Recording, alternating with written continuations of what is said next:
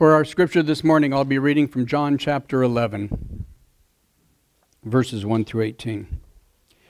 As Jesus and his disciples approached Jerusalem, they came to the towns of Bethphage and Bethany on the Mount of Olives. Jesus sent two of them on ahead. "Go into that village over there," he told them, "and as soon as you enter it, you will see a young donkey tied there that no one has ever ridden. Untie it, bring it here to me." Thank you, may be seated. Sorry, I meant to. No, I'm sorry. I'm lost. My bad. Remain standing for the word of God. Okay. "As soon as you enter it, you will see a young donkey tied there that no one has ever ridden. Untie it and bring it here. And if anyone asks, 'What are you doing?' just say that the Lord needs it and will return it soon." So the two disciples left and found the colt standing in the street, tied outside the front door. And as they were untying it, some bystanders demanded, "What are you doing untying that colt?"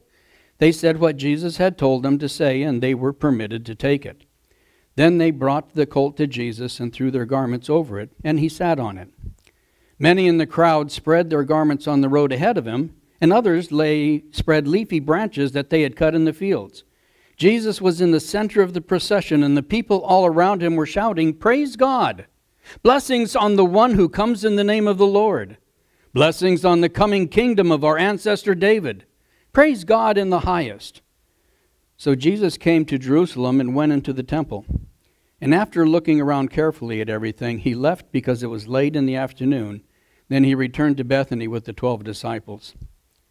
The next morning, as they were leaving Bethany, Jesus was hungry, and he noticed a fig tree and a full leaf a little way off. So he went over to see if he could find any figs, but there were only leaves because it was too early in the season for fruit.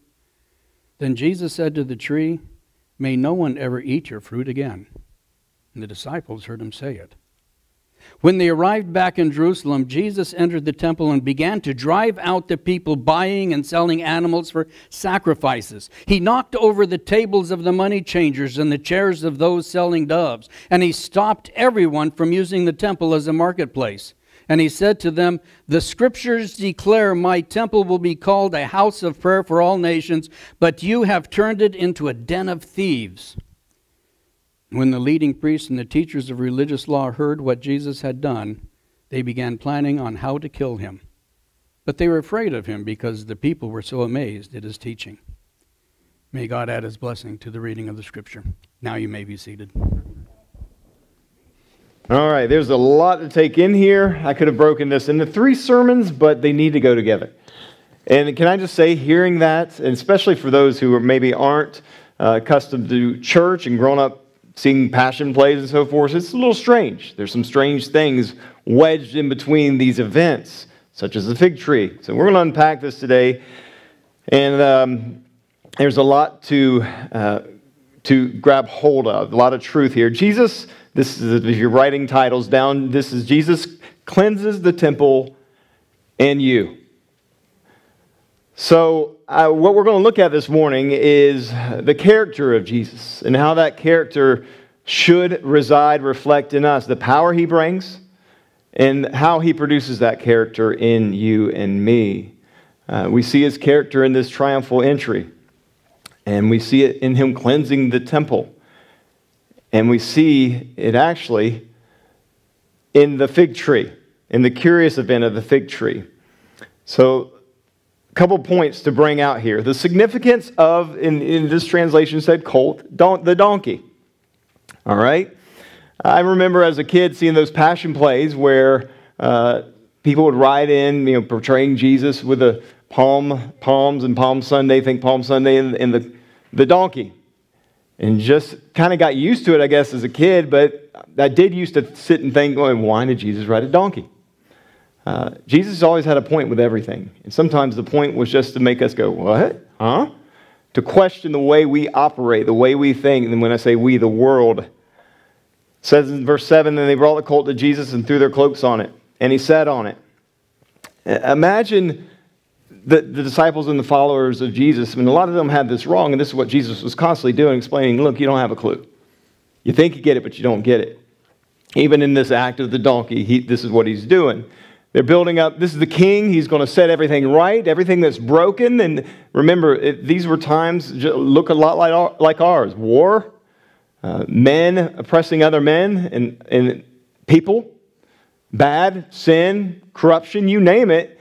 Jesus was going to straighten it out. And the disciples were convinced of this, his followers were convinced of this, but they didn't necessarily know the how. They were guessing, mighty, might, military, triumphal king is going to crush. We're going to overthrow Rome. No more oppression by the Romans. No more of them bringing us down and owning us and taking advantage of us. So here they are building this up, and Jesus is about to make his way in on a mighty donkey. Right? It kind of lands on you the same way it landed on them. The word here actually in the Greek is polos, think polo shirts, where it means it could be a baby horse. I mean, that's powerful, right? Come riding in triumphantly on a baby horse. Little tiny, I think of those little tiny half horses that are, very small, but it was most likely a donkey. It could go both ways, and other texts talk about him being on a donkey.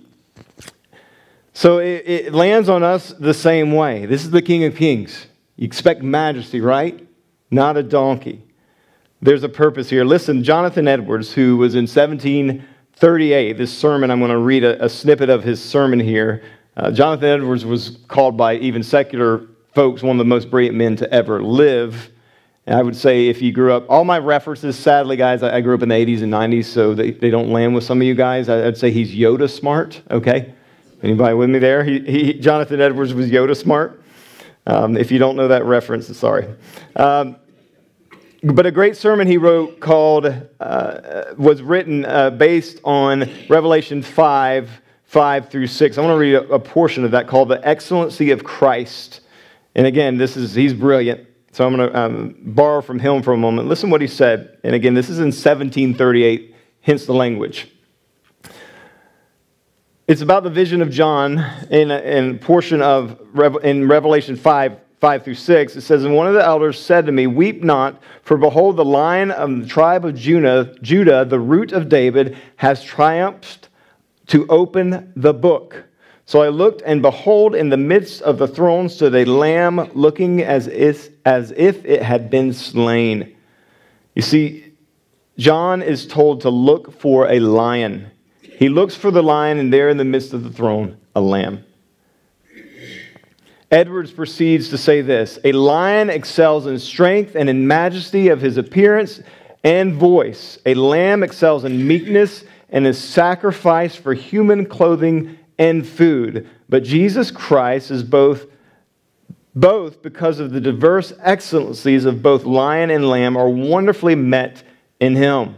Indeed, there is in Jesus Christ a conjunction of such truly diverse excellencies as otherwise would be utterly incompatible in the same subject." And I'll explain this in a moment.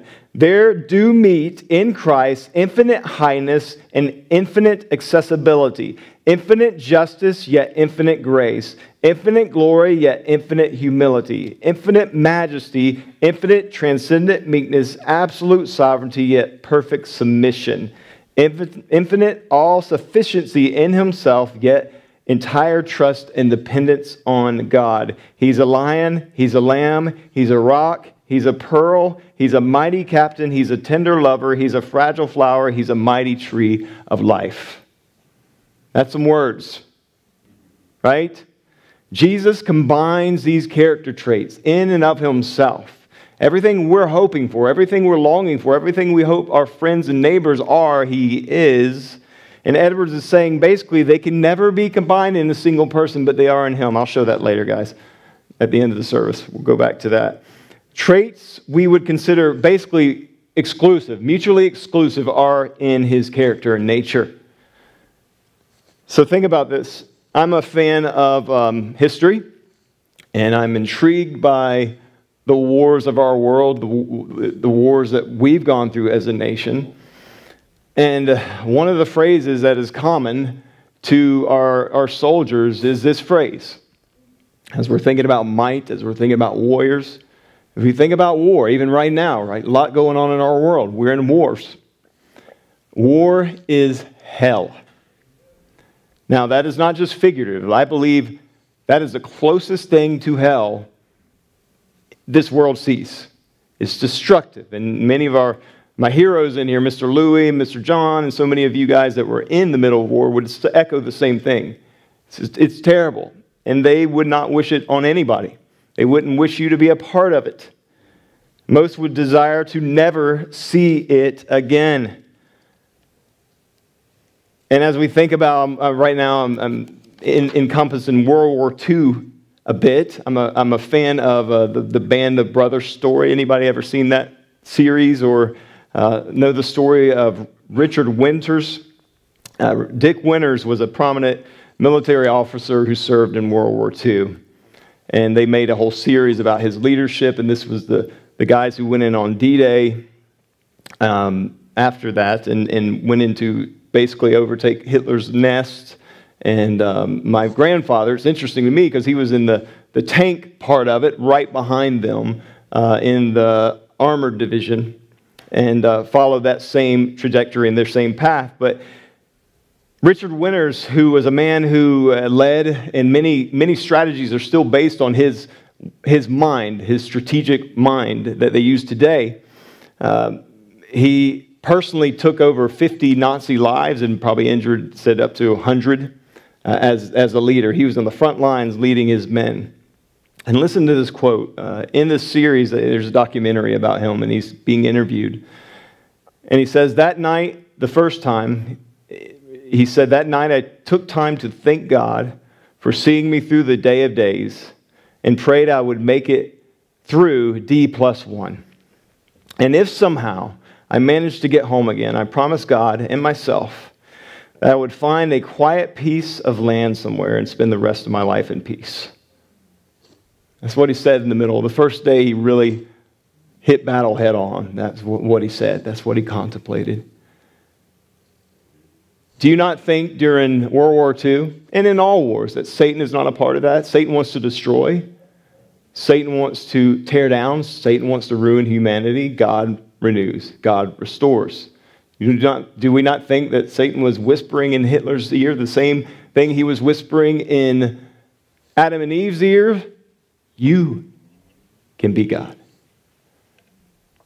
You can do it. You know, Hitler thought he was right. He thought he was doing the world a favor. So Jesus didn't work this way. And here's a prophecy 600 years prior about Jesus. Listen to this. In Zechariah 9 through 10, we have that up there. Rejoice, O people of Zion.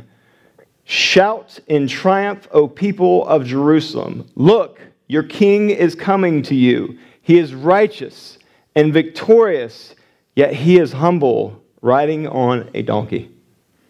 Riding on a donkey's colt. I will remove the battle chariots from Israel and the war horses from Jerusalem. I will destroy all weapons used in battle, and your king will bring peace to the nations. His realm will stretch from sea to sea and from the Euphrates River to the ends of the earth. What's it saying about Jesus? He will crush war, but he doesn't do it the way we expect. He will end destruction, but he doesn't do it the way we expect. He will kill death, but he doesn't do it the way we expect him to do it, right? This is what he's picturing. This is the picture of riding into Jerusalem on the donkey. This is the picture. The king doesn't roll the way we roll. He doesn't think the way we think. Majesty is not what we think is majesty. Confidence is not what we think is confidence. Jesus is the most of all these things. He is the objective point of reference for all these things. He conquers, but not the way the world does. So you see this picture, this odd little picture of Jesus coming in, being worshipped on the donkey. The King of Kings rides not a white horse here, but a donkey. This is his character. Secondly, we see this temple chaos, all right? Some of you have seen this in the movies before, and portraying Jesus, he walks in, and this is Jesus kicking butt, right? That's how it's kind of portrayed, and this some people take it and go, this is my right to get feisty with people too, right? Not at all. Listen what he was doing here in the temple. Now, let me give you some background on what temple means and tabernacle in this day.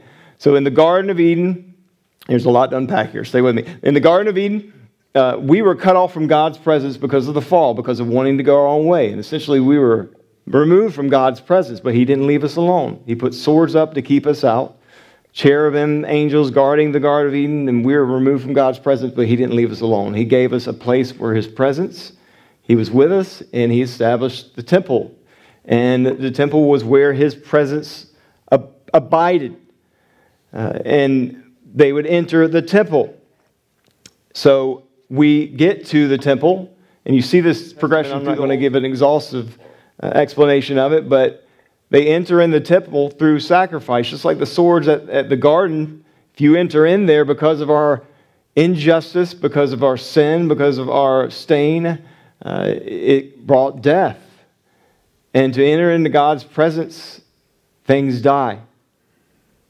And we see this in our life. Remember, we talked about this a few weeks ago. Anything, for something to live, something dies. It's the pattern of the world. Pick an apple off a tree, it dies. Right?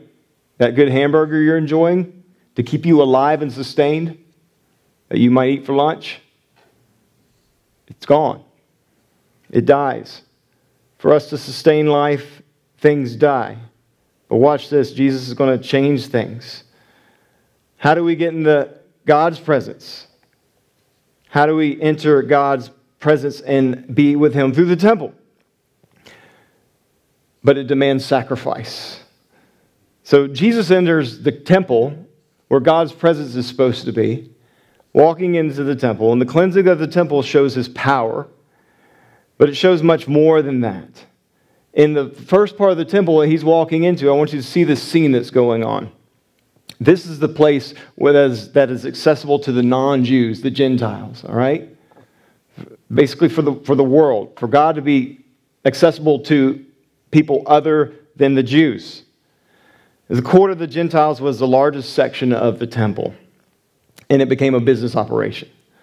Thousands of people were buying and selling. It was corrupt, much more than just animals, according to many scholars and historians.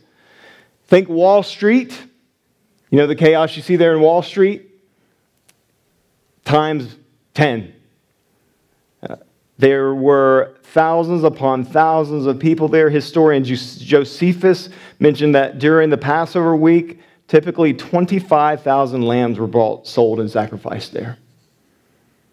So hundreds and thousands of people coming and going, and it was corruption and profit, and it became a circus of sorts. And Jesus comes in this scene, flipping furniture, tables, and most likely people too.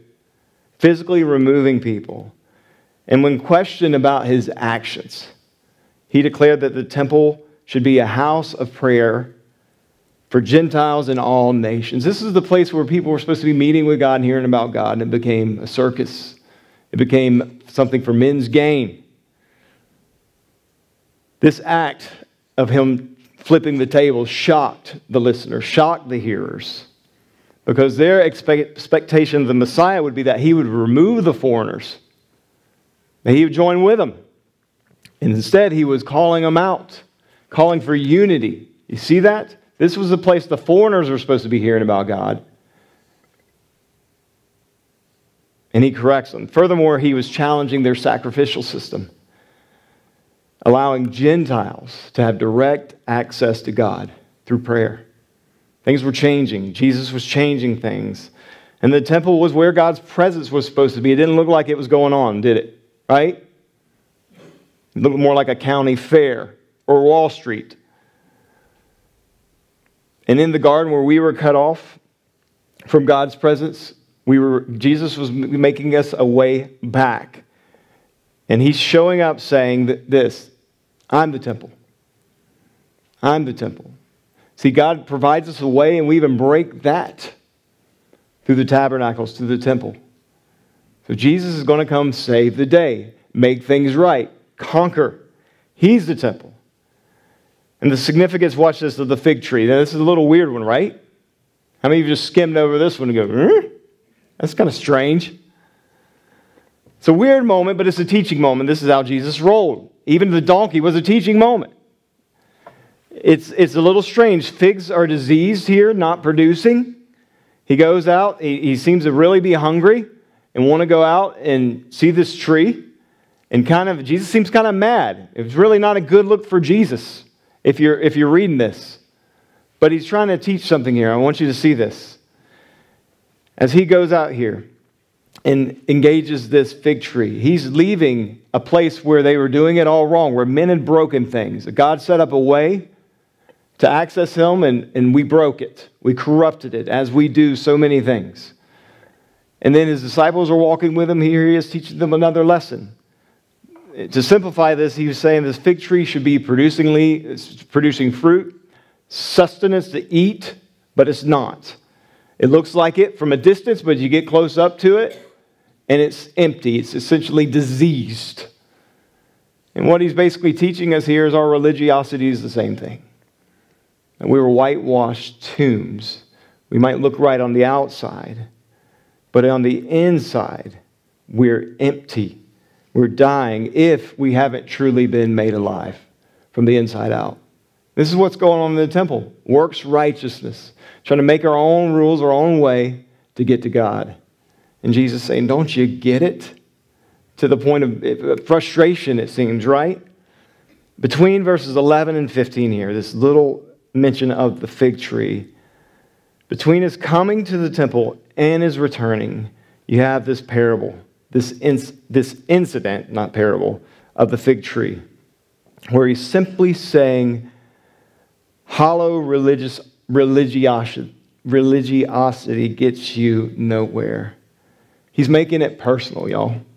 So he's clearing out the temple, then he's making it personal to us. This is what we look like when we live our own way, when we do our own thing, when we make God a projection of ourselves. There's got to be visible change in us. There will be visible change in us. Character made new in us. So how does this land on you? What does this do? I set you up 2 stories there, maybe dug in a little bit deeper to the weight of those and how they were landing on the hearers of that time. The significance here is Jesus is saying, live boldly, live confidently, knowing you are loved, knowing you are valued by the King. The lion and the lamb. Here we see this picture of him, both mighty warrior yet serving lamb. Jesus took that sword that cut off access to God. Jesus took the sword. This is the whole point of his death. This is the whole point of where he's going, to take that sword. And it doesn't end there. That sword that will cut off you and me and destroy us all, death, he broke the sword. The sword is broken in the process. Death is dead because of Christ. This is where he's going. This is where he's leading us. And you don't have to taste it. Put that slide back up there, John, if you don't mind. Let's look at these. Look at the character and nature of Jesus, according to Jonathan Edwards, and of course these are attributes of him in the Bible. Infinite highness, infinite accessibility. You see that? He's great, he's mighty, he doesn't need us, but he's accessible. He lends an ear to us. Infinite justice, yet infinite grace. Infinite justice so much we can't get around him, we can't be in his presence. If we do, we're dead. Just by our sin and by our being our own little idol kings. But yet he's gracious. So much that you don't get death anymore. He took it on us. He takes our place. Infinite glory and infinite humility. See the and in the middle I want you to catch here? It's not one or the other in Jesus. And think of humans in this. Think of humans on this spectrum. We're usually way over on one side or the other, right? Infinite majesty and infinite transcendent meekness. So he's great, yet he's mild. Absolute sovereignty and perfect submission. What? Those two don't work the same, right? All sufficient in himself and entire trust and dependence on God. Did you see that? You saw that in the person of Jesus. That he knew everything. And we see a magnificent moment when he tells the disciples, go get the colt. Like that was a God move there. Like, they'll give it to you. He knew what was going to happen. He planned it. He wrote it. Yet you see him praying to the Father and showing dependence on God, even though he was God. Right? Lion, yet the lamb. The mighty conquering predatorial lion, think of that. The lamb, who is typically wool and food. Meek, mild, rock and a pearl, mighty captain and tender lover. Fragile flower in a mighty tree of life. Now, notice with humans, we usually are either or way over on one extreme or the other in all areas and characters of our life, things we want.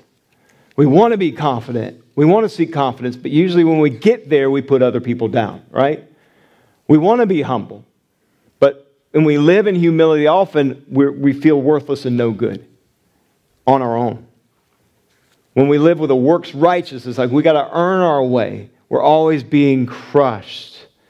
These traits are found in no one person other than Jesus. You see that? We are always usually an either or. We're struggling one way or another, trying to get back to this place. And Jesus, I've said it before, has us live in this beautiful tension. That's where we should be. There's a beautiful tension there. In all other religions, in all other worldviews, even secularism, we have a tendency towards one or the other extreme. We get two in what I'm saying, TOO, in one way or another. If we want to be a giver, we start giving, and we sometimes can be in that moment of giving, we get selfish, like pat ourselves on the back. If we don't embrace what Jesus is showing us here, to center on Him,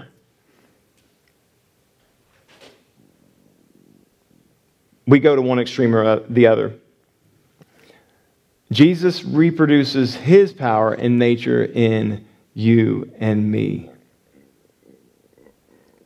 This is a paradoxical thing in the character of Jesus, combining traits that you would never see in one person, but will be reproduced in you. And that's how you know you're becoming not just, watch this, a nicer person, or a more disciplined or more moral person, but you're actually having the life of Christ reproduced in you. So, how does this play out in your life? Seeing Jesus described that way, seeing His character and see His nature. If you're a fearful person, you can overcome that. If you're an anxious person, you can overcome that. See, there should be change happening in our life. This is what Jesus is saying about the fig tree. Looks nice on the outside, but inside it's dead. There should be change happening. If you're ill-tempered, you can overcome that. If you're short-tempered, you can overcome that. If you're fearful, you can overcome that. But not you alone. It's in Him. Whatever it is, whatever weakness, if you're an addict, you can overcome that. But on our own, we can't. On our own, we're broken. On our own, we're one way or the other. We are two one way or the other. But He calls us to reflect His character and His nature. When Jesus died, the temple veil was torn. We're getting there. He's on His way. You heard that. They want to kill Him. What happened? The temple veil was torn. There was no more temple. He's the temple. He's the temple. And He gives His character and nature in you through the power of the Holy Spirit residing in you. And then the scripture goes on to say, your body is a temple. What does the temple mean? It's where God's presence resides. Do you get that? You see the power in that? He didn't leave us in Genesis 3. He didn't leave us, you're out, you're cut off from me, Have a good day. He didn't leave us there, guys. That's the good news. He's fixing it, has fixed it, and will fix it. That's the gospel. You can be the place where this God we're talking about, this mighty warrior, this roaring lion resides. And that's power. And I don't think we access it and know it. We're learning, but we have no idea what that means. He took the sword. Not only the sword, did he take it, but it was broken that killed him. The sword that should take you and me no longer destroy us. You know what the scriptures are saying by this? Live. Live fully alive, knowing he has taken the sword on your behalf. And it doesn't end there. It's done. Death is broken. Death is defeated. War, as we think about that going on, the destruction, the depravity of man, it's gone on. It's always going on. It shows what we do being our own kings. That's just a perfect example of it. It's destruction. The story of stories is Satan wants to tear down humanity. Satan wants to destroy. Satan likes to see humans dead. Satan likes destruction. We know there's absolute evil out there. We know it's alive and well. And Jesus came not to leave us in that, but to ultimately destroy evil once and for all. Live in that, knowing that. That is our hope in our life. Let's pray together. God, we thank you so much for the story, these teachable lessons that we should be confident in. In a world of chaos, you are perfect. You are good. And you give it to us. You give us your character and your nature, everything we want. May we not try to do it on our own, because then we become the fig tree. We become empty. We become leaning one way or the other too much. God, give us that alignment in you, that you might be the center. We're not the center. We don't center ourselves, as some philosophies say. We focus on you. You're the finish line. So may we aim to you, Lord, and thank you for giving us. As you say, the Scripture shows us that the Holy Spirit comes and resides, that God's presence lives inside of us. May we reflect your character and nature. May we overcome the things that pull us down. You say we can through you. Thank you for the gift of salvation, to know you. Lord, if there's someone here that doesn't know you, maybe been trying to do this on their own, religiosity, we might look like things are together on the outside, but the insides are a mess. Lord, may we step towards you. May we surrender to you. May we ask forgiveness. May we not remain cut off from you, but take the entrance to know you. In your name, Jesus, amen. Let's stand together and sing. I'm going to be in the front to pray with you, always willing to talk to you. Follow Christ.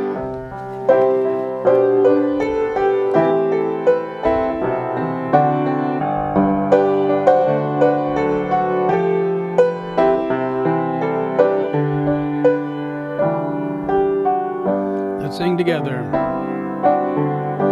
There is none like you. No one else can touch my heart like you do. I could search for all eternity long and find there is none like you. Do it again. There is none like you. No one else can touch my heart like you do. I could search for all eternity long and find there is none like you.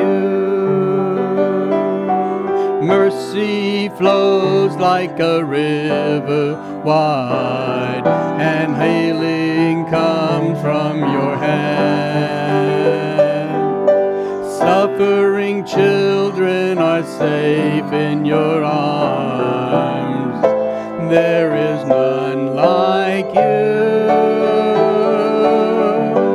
There is none like you. No one else can touch my heart like you do. I could search for all eternity long and find there is none like you. I could search for all eternity long and find there is none, there is none, there is none like you.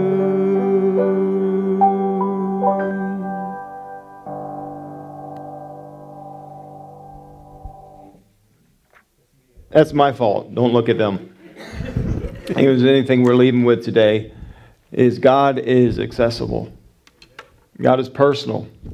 This is unique to this story. You hear that? We don't have to seek. We don't have to work. We don't have to go trying to figure it out. And I watched a friend of mine that was down and out and had struggling in her life.